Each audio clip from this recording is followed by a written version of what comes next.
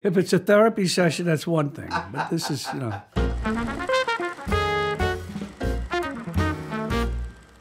Bob De Niro, hi. This is my life in pictures.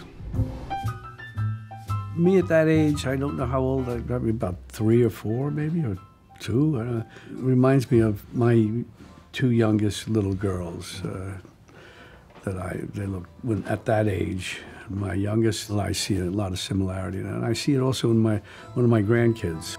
Gia, the baby, always looks at my father's artwork. We hold her, she'll look at. It's interesting.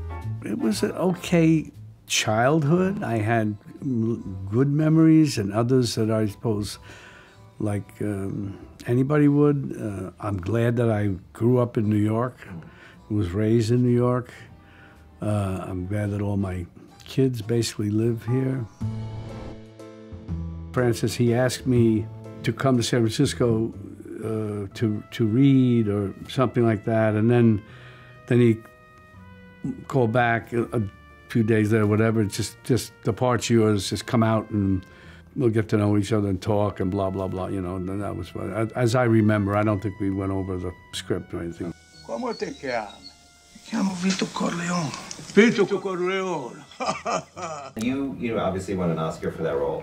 You were not at the ceremony. I was shooting 1900 with Bertolucci in Italy, and so I was there for a long time during that period. They called me on a landline in those days.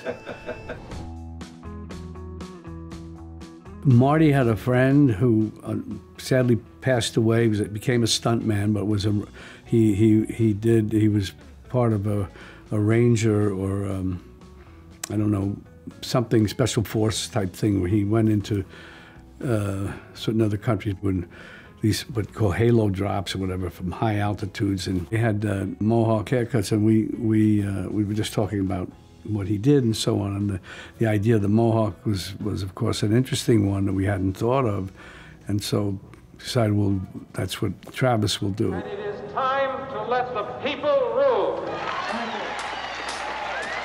I was going to shoot The Last Tycoon after, where I needed hair and kind of wavy hair like Irving Thalberg. So Marty and I, we realized that we had he liked the idea, he wanted me to do it, and we had this problem. I mean, we were having dinner one night after, and I said, well, Dick Smith, let's see if we can, and we agreed, yeah, let's try Dick at the time, and he was a great makeup artist, and he'd done Godfather II and I, and so he took it upon himself to do it. We did a test, and it looked good. Is it true your previous 2 Oscars are in storage somewhere? Yeah, I have them someplace. I have a lot of stuff at the University of Texas. They keep everything preserved. They're in their care, if you will. Judge Murphy, 7-3, La Mata. Well, the weight, of course, was difficult. After the first 15 pounds, it's just work. And a doctor was monitoring it, so cholesterol and things like that. But it was hard, especially the more weight. It's just hard. But that was the idea, to see how hard and how different physically. So we took a break of 3 or 4 months, I forget, and only shot one scene after we did the young stuff, or the in shape part of the movie, and then we did one interim scene where I gained about 12 or 15 pounds when he's out of shape and he's in Florida. We shot that scene, and then I just kept doing the hiatus, just gaining weight. We had a reading of the script. Art Linson, the producer who brought the script to me, and I met Michael Caton Jones, and then he said, I like to have a reading a lot of times, so we had a reading, and Leo was one of the other actors, but not playing the part that he eventually did play. And I said to Art Linson, the producer, I said, Art, that kid was really, it was interesting. I didn't push it, I just said, but that kid had something special. And then they turned around and wound up using Leo. What's going on here? I got this scholarship and you went nuts. He's crazy and I'm leaving. Great, go. Finally, about time. Go. Then he told me, Leo, I remember correctly, he said, well, I just knew I wasn't going to get in there. I wasn't going to be it, so I just was more just didn't give a shit about well, yeah, or was less caring because he did not know. And I always tell young actors, when you're reading, assume you're not going to get the part so you can feel more free to take a chance, because that'll be the interesting thing. Your choices, even if they're not right for the part you're reading for, they will draw people's attention. Well, I always say I'm very lucky to have started working with Marty in my sort of late 20s and done all these projects together. We kind of knew each other like this, the way, you know, with when we were teenagers, but 10, 12 years earlier or more. And so I knew he was aware that he was doing something at NYU, and we had a mutual friend go back and forth to his group and mine, and then we finally met for at Christmas dinner years later, and I saw Who's That Knocking, and I said, that was a really terrific movie, and and that's how it started. Then he said, I have this script, and Mean Streets was at that time called Season of the Witch, and so that's how it started.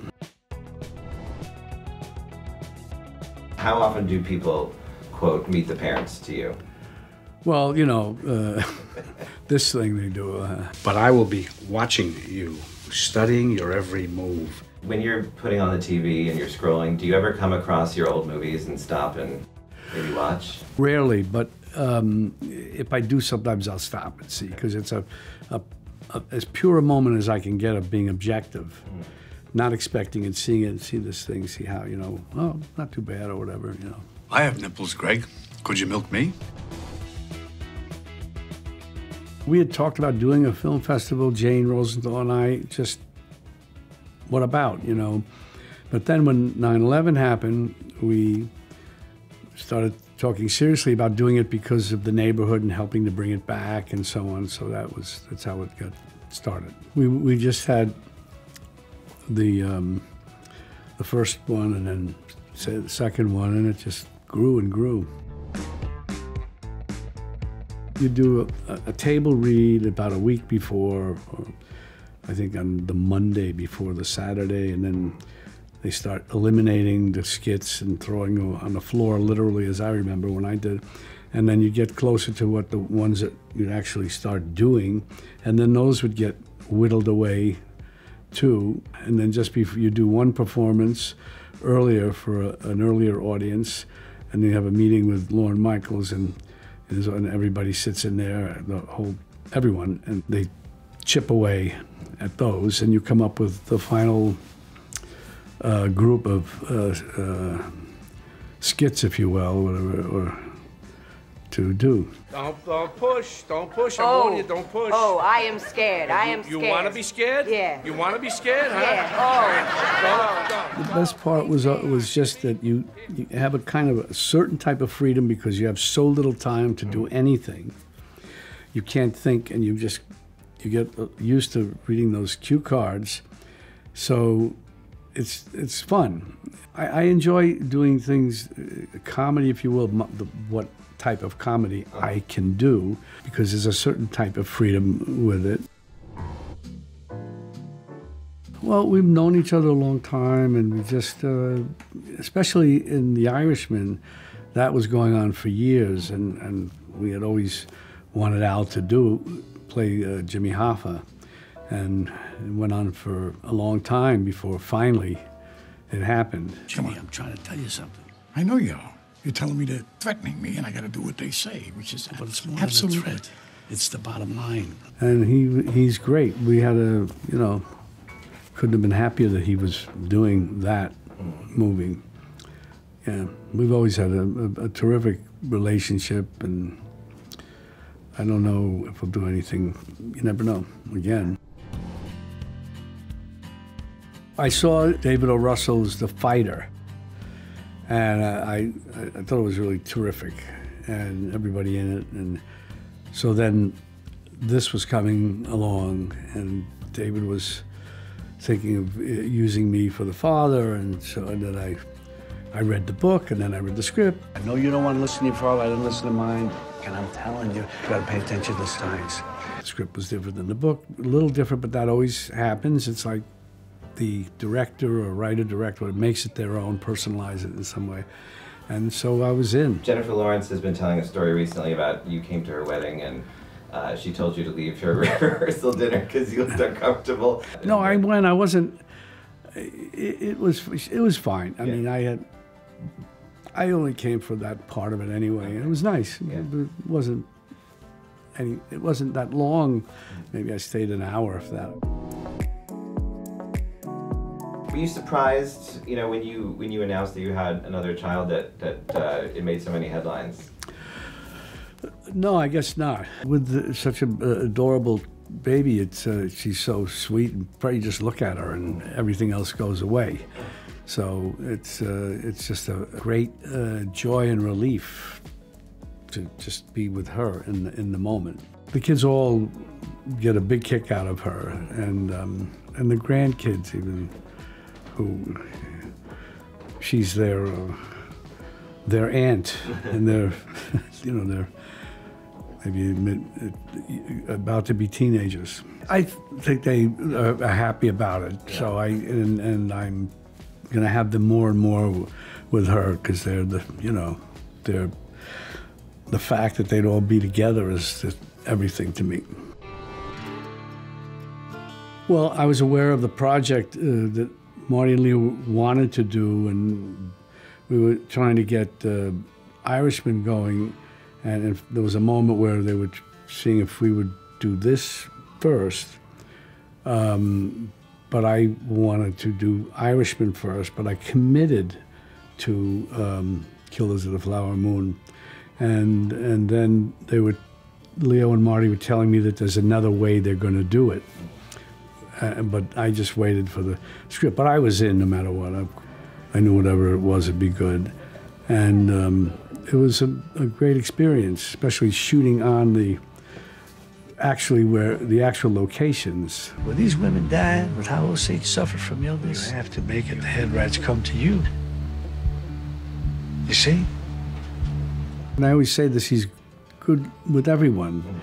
He allows people to do what they can do best, and then he'll direct from there. But he's, whether it be an actor, or director of photography, costume designer, whatever, that's his, and then he has very clear ideas, but knows not to impose anything, and let the people just feel free enough to express as much as they can through whatever they're doing, as an actor, as a costume designer, as a director of photography, and all the other departments.